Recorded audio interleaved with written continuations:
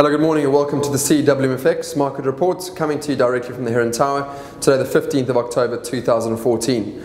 So we've seen the European markets continue their descent this morning and trade a lot lower. This obviously came off the back of very weak Chinese inflation data coming out, where it dropped to a level of 1.6% this morning.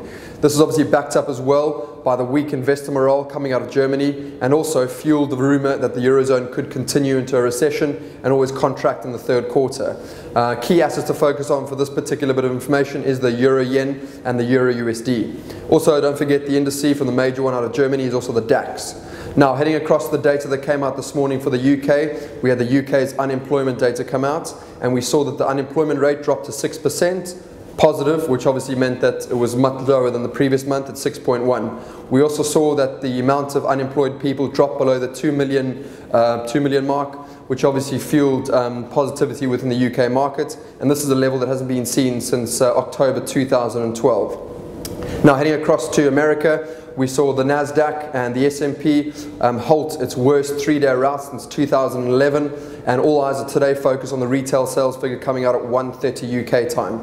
Now, the expectation is for it to be extremely bad at minus 0.1%, where the previous figure was 0.6%. Now, the key asset to focus on for the US session is all the major US indices and all the dollar pairs. Most importantly, read the full report, contact your account manager at CWMFX, and always trade smarter. Have a great Wednesday.